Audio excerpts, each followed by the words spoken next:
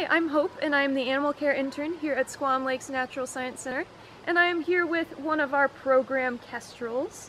This kestrel came to us in 2012.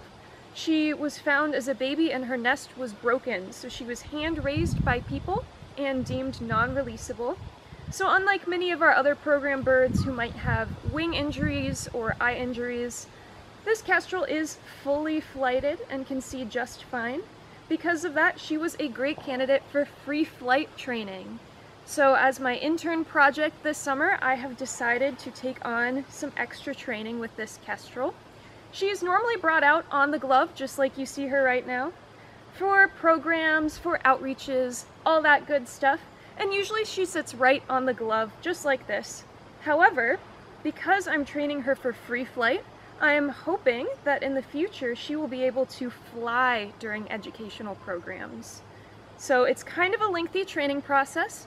We start off with just having her step off onto a perch and step onto the glove and give her food reward or some other positive reinforcement that she responds well to each time she does the desired behavior.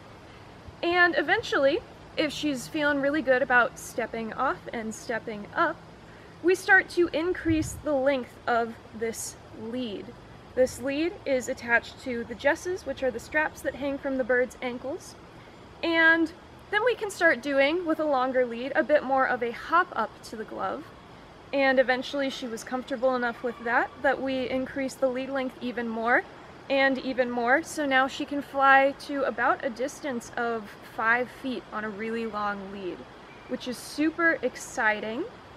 The next steps for our training are going to end up being maybe getting her more comfortable in other places than just the classroom that we've been doing our training at, and eventually, if we feel like she's comfortable enough, we can start to remove the lead and she can truly free fly from the glove to a perch and from the perch to a glove.